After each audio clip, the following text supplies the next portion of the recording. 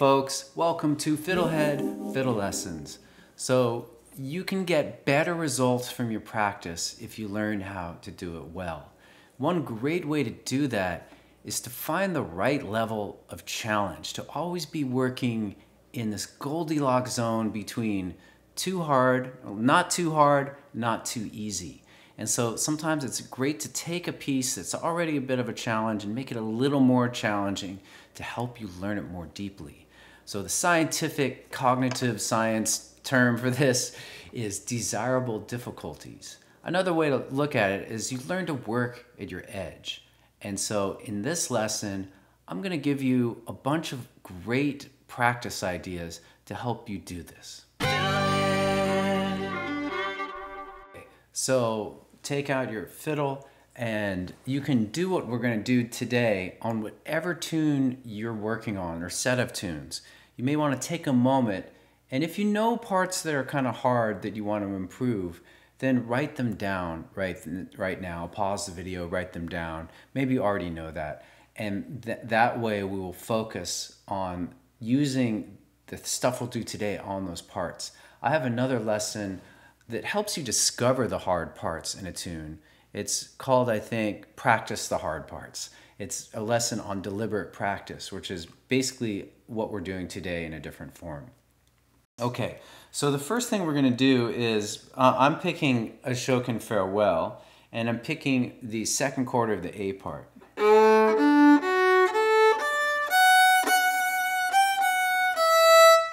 So I'm going to practice this in a few different ways to help me improve my technique on it. Another thing that it's going to do is it's going to help me remember it. By practicing in all these different ways, my retrieval of it will be better. So the very first challenge that I'll present, or desirable difficulty, will be to simply play it with a metronome at a steady beat. We're not going to do it too fast or slow, just a good baseline tempo. But you will find that once you set something to a metronome, it's a little bit more challenging than you thought. So let's give it a try. I'm going to start at 75 beats per minute. So that'll be... I'm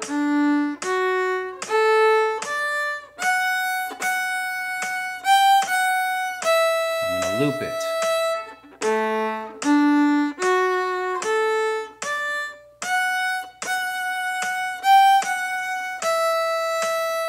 And so on. So you may find, especially if you're not used to using a metronome, that when you first use it, it'll seem like the metronome is going faster if it's too hard for you, and if the piece is a little easy for you, you may be pushing go, and the metronome may actually sound slow. It's very psychedelic and weird, but the important thing is that you just stick to the tempo as much as possible, to key in on that tempo. And you may want to even pause. Let's just do this. You may want to pause from practicing with it and just listen to it and continuously resync your mind with the beat. So maybe I do once with it.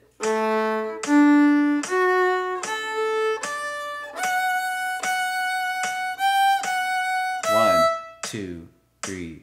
1, 2, 3.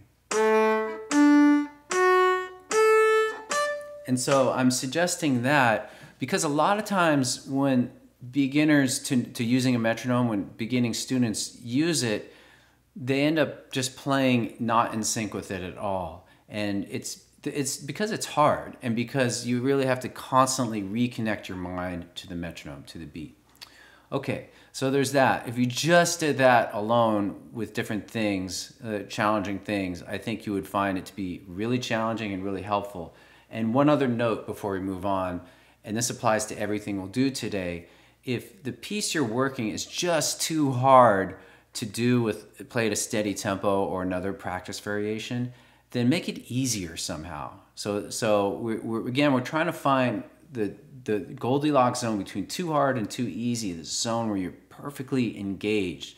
So you'll optimize your practice and your learning speed, but it'll also be more interesting and fun. So if that was really too hard for you, maybe you need to do it in slower tempo, or maybe you just need to pick a smaller piece to practice. Maybe just practice.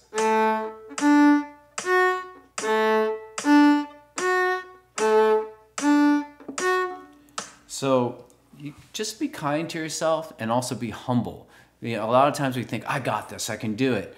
But you really need to simplify it. I do this all the time. And then I'm just like, yeah, and I try to do it. I always play too fast. Even though I'm always saying to students, slow down, I still do it. So it's a matter of just kind of constantly remembering and paying attention to that. Okay, so let's move on. The next point is to change the tempo to find your fastest tempo and the slowest tempo. So a lot of students, when they use a metronome, they're looking for their fastest tempo. So we'll start there. That's the more common thing to do. So when you get to your fastest tempo, whatever that is, it will be more physically challenging. And to foreshadow what's coming next, your slowest tempo is not as challenging physically, it's all mentally challenging, okay? So let's stick to the fastest tempo. I'm gonna just fast forward. I found earlier that around 140, 150 is a good fast tempo for this, for me.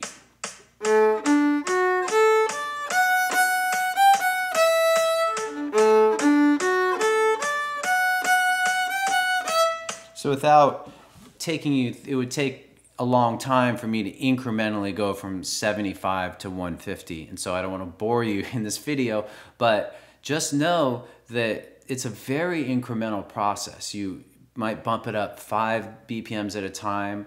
And then when you get closer to your limit, you really want to work in single BPMs. Maybe just, when I get close to 150, maybe I'm going 140, 141, 142, and each day I'm going one faster or something like that. Okay, so that's our fastest tempo. Now let's try our slowest tempo. So I'm gonna bring it down to 50. Let's even go crazier. Let's go to like 40. It's gonna be really weird. It's gonna be hard mentally because the tune won't sound the same. 3.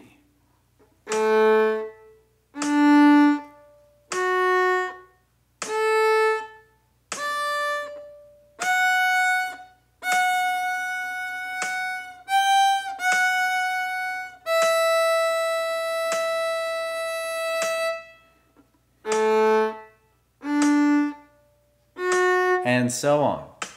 So it does sound very awkward. It's like a whole nother melody. But if you can do this, your fast playing will get better, which is kind of the Jedi Knight trick to playing fast, is to play very slowly with a metronome. Then you will be so on top of that melody. It'll be so in your head that you'll be able to do it well. Let's move on. I have a few other fun ideas for you guys. So the next is to take this piece and remove the rhythm, flatten the rhythm so that each note is the same length, okay? So what I mean by that, instead of doing long, each note will turn into quarter notes. So like,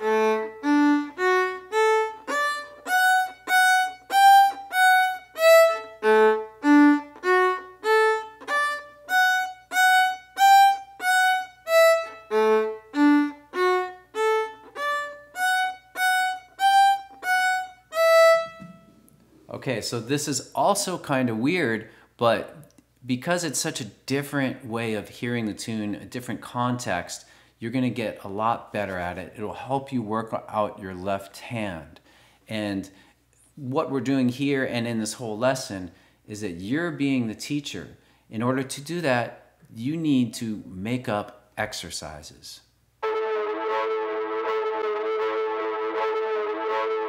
All right, so the next fun practice challenge I'll throw you away is to take that flattened rhythm and just add different other rhythms you know to it. So like hoedown, long, short, short.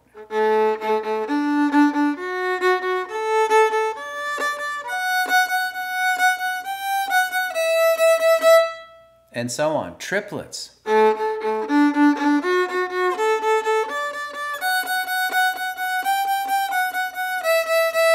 You could add all kinds of other variations. You could add textures, melodic variations, Irish variations, even plucking.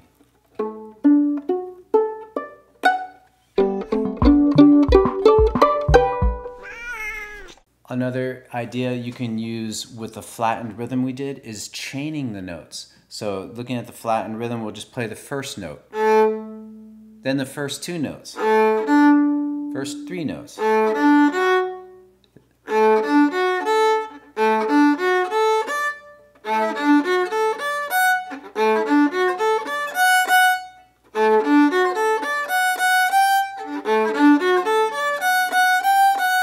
And so on. So I really love this one, and it's a very creative practice as well.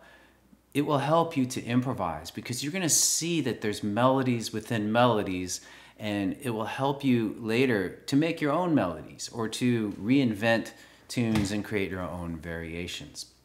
So let's do one last main kind of variation, and then we're going to integrate this piece back into the tune. So now what we're going to do is the opposite of flattening the rhythm. We're going to take the original piece that we're working on, and instead of extracting the pitches, we're going to extract the rhythm. So we're going to just play that rhythm on an open string.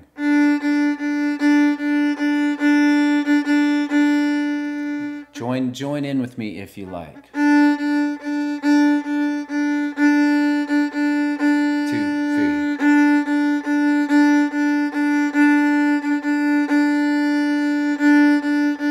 And so on. So once you get that, and this is hard too, you may want to start with a smaller piece or a simpler tune when you first do this rhythm extraction idea. It sounds so nerdy, doesn't it? Rhythm extraction. So yeah, it's very challenging, but I think it's very good. It'll really help your rhythm, and you'll find that certain rhythms are used over and over again once you start extracting it. So there's a great practice you can do. You can take the original piece and then the extracted rhythm and make a bigger exercise, like and the rhythm extract, and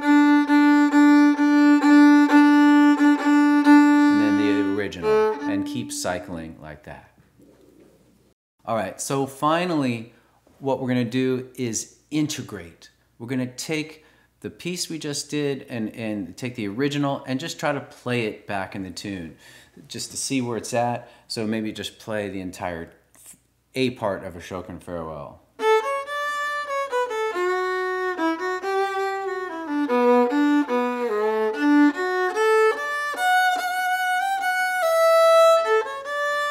And so in that way, we weave it back in and make sure that we're able to perform it in the context of the whole piece. And you may need to actually work on the transitions into and out of it. Maybe not. But pay attention to that. And I have a whole, in the lesson on deliberate practice I talk about how to practice transitions for things. So that's the main gist of this lesson. Again, this process is called desirable difficulties. That's the official cognitive science term. And I like to call it working at your edge or finding the right level of challenge. And so this applies to any music student anywhere, and probably any skill you're learning. There's kind of a Goldilocks zone in which you're really, where you want to be challenged, you want to be making mistakes, but then eventually getting over those mistakes. And when you're in that zone, it's like playing the best video game ever. You enter a state of flow where the practice becomes really interesting because you're like sometimes getting it right, sometimes you're not, and it will propel you forward and actually motivate you, which is kind of the hidden benefit. So not only does it improve your skills, but it will motivate you to play again tomorrow. Anyway, hope this was helpful. Hopefully it wasn't too nerdy and or scientific. Let me know your questions. I love hearing your questions. It really, the more I interact with you and other students, the better I get at finding out how to teach you online. So anyway, thanks for watching FiddleHed. See you next time. Go to FiddleHed.com for a progressive, step-by-step course outline, color-coded tabs, play-along tracks, sheet music, and much more. Thanks for watching the video. And don't forget to subscribe. Thanks.